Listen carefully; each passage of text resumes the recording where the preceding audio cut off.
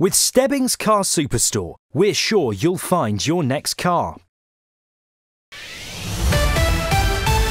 From the King's Lynn News Centre, I'm Tristan Hunkin. The future of a vital community centre in West Norfolk has been secured after getting a big lottery grant. The North Lynn Discovery Centre is getting £350,000 over 3 years. There had been doubts over its long-term future, but the funding will provide more opportunities for young people. I think we have to be honest with the fact that in the past few years there's been very little money invested in services for young people. So I think what this is going to do is it's going to change some of the outcomes for young people.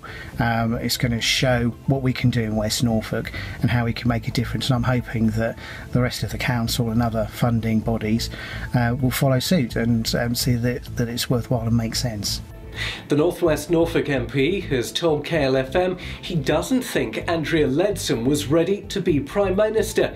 Theresa May is now the winning candidate and will go on to be our PM on Wednesday after Mrs Leadsom stood down from the race. Sir Henry Bellingham reflects on the result. Members will be sad not to have a final say. I think those people who voted Brexit will be slightly nervous, but they're getting at someone who was on the Leave side. I think Theresa May's got to really show very clearly, very quickly, her plan for Brexit. That's going to be crucial. On the plus side, we're going to get someone really experienced in there very quickly. MP for South West Norfolk Elizabeth Trust says Mrs May is the tough, capable leader that this country needs to steer us through as we leave the EU.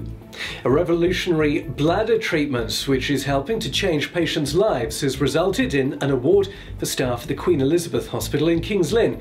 The Brancaster Outpatients Unit has been awarded a Centre of Excellence. With your news first, this is KL.FM.